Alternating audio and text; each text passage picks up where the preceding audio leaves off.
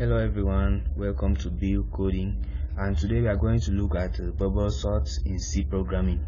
So first of all, let's try to understand what bubble sort is. So as clearly written on the picture, bubble sort is a type of sorting algorithm in which two adjacent elements are compared and the one with the bigger value is swapped to the bigger index. For example, if we look at what is happening here, it says start with the first element and compare it with the adjacent element. So now here is our first element at index 0. It's an array. So this 0, 1, 2, 3 and 4. So we take the element at index 0, which is 8, and compare with the element at index 1, which is 5. So now when you compare, the value of 8 is bigger than the value of 5. Hence it will swap. It becomes 5, 8. The elements have been swapped.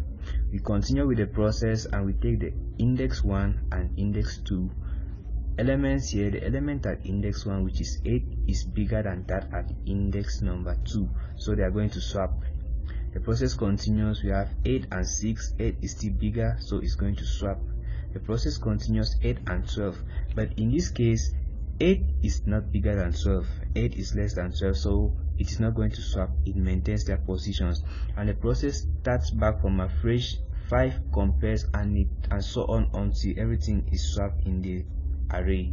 So that's a simple picture of bubble sorting, and that's what we are going to try implementing now.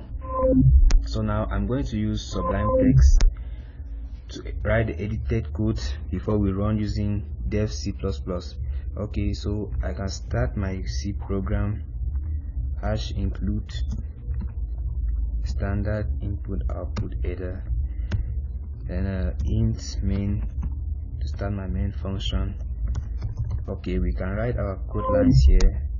So now what do we need in this program? We will need an integer I for iteration with j. We will need the size of number of elements in our array. What we also need is the swap that we are going to use in swapping, and we are going to need our array to hold the values. Let's assume that there are 50 values maximum. So now first thing we're gonna do is to ask the user for the size of the array, because that's gonna be a big guide to us to working with iteration.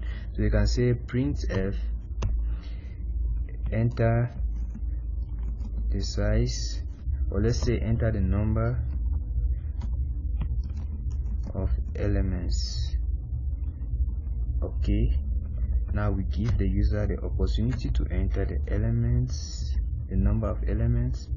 So we're gonna have a percentage d since it's an integer, and then we say ampersand n. We are storing it in n. So now the user has entered it. The next thing we are gonna do is to try asking the user to get in the values. Like, that's our target, first of all, to have the values stored in our array. So we can now say printf enter the elements. Okay, now we are trying to get many elements. It's not just one element, so using scanf directly here will mean we are just taking one element. So since there are many elements, we are going to use a loop.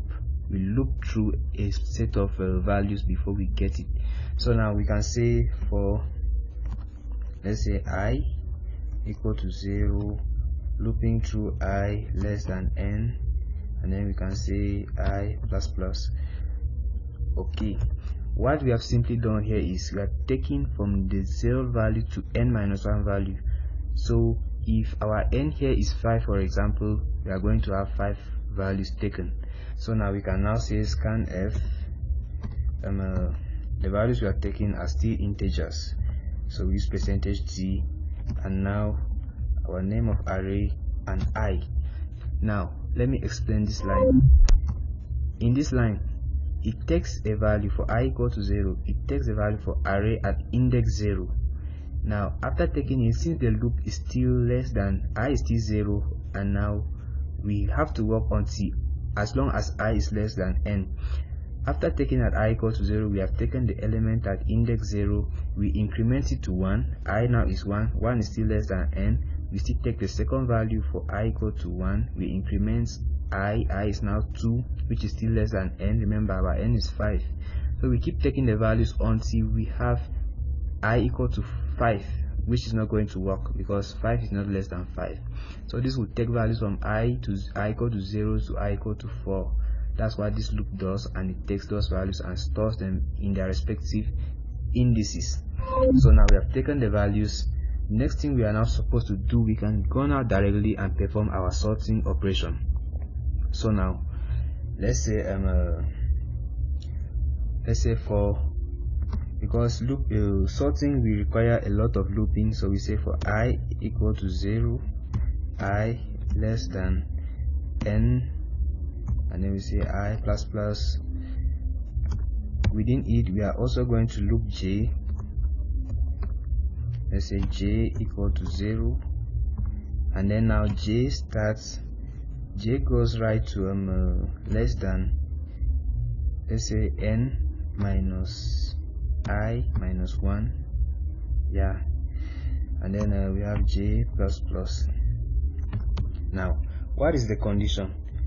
Let's say if array element at index of j is greater than that at j plus 1. This is a very powerful condition in our code. Now let's see how it works. We said j is greater than j plus 1. If we come back to our algorithm here, you see that now let's take this case. Let's say assume this is j. Automatically this j plus 1, because let's say this is 0, this is 1, this is the same as 0 plus 1.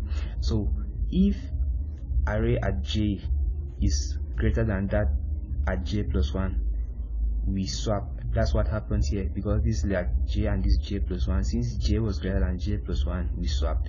So we are now going to perform our sorting operation here. So we can now start by saying swap is equal to, let's say, that at j, the value at j, and then we can say the value at j is equal to the value at j plus 1. Remember to end your lines with semicolons, and then we can now say the value at j plus 1 is equal to swap. Okay, you might be worried here how it works, but this is simply just going to exchange their values, like swapping their values. We first said swap was array value at j, and then now we assign it to be that at j plus 1 and j plus 1 that are swapped. That's going to interchange the values. So where we had 8 and 5, is going to change it to 5 and 8. That's what these 3 lines of code does. So now this is the entire function where this program lies, because this is where the swapping occurs. So the next thing we are now going to do, it has been swapped, the values has been swapped. What we have to do now is just printing it out to see how it appears, and now we are working in ascending order. So now we can say printf the sorted values in ascending order. Okay, and now you know there are many values, so we have to loop through. We can say for I equal to 0, I less than n, I plus plus. We can now say let's say we are trying to print these values, and it's percentage d, since they are integer values and they belong to array I. Okay, cool. I think it's okay because it's going to print our array values. Okay, let's copy the code and work with it. Let's see, we're working on dev C++. Okay, let's start a new project. We paste it here. Okay, now we have to save it first before we run. Let's just say bubble sort. And remember to save it using a file extension .c.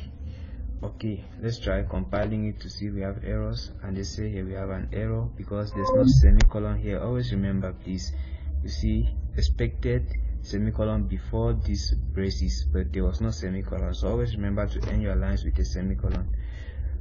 Alright, successfully compiled. Let's run and see if there is any error. So now let's say enter the number of elements. Let's say we have 3 elements. They ask us to enter the elements. Let's enter it. Okay, and it worked so perfectly.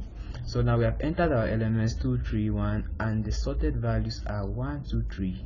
Let's take another set of values. Let's run it. Alright, let's take like 5 elements.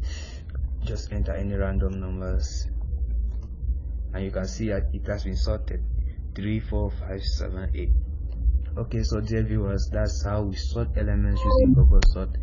You can get a copy of the code, and I'm going to also paste it on the comment section. Stay tuned for more interesting videos. Thank you. Bye bye.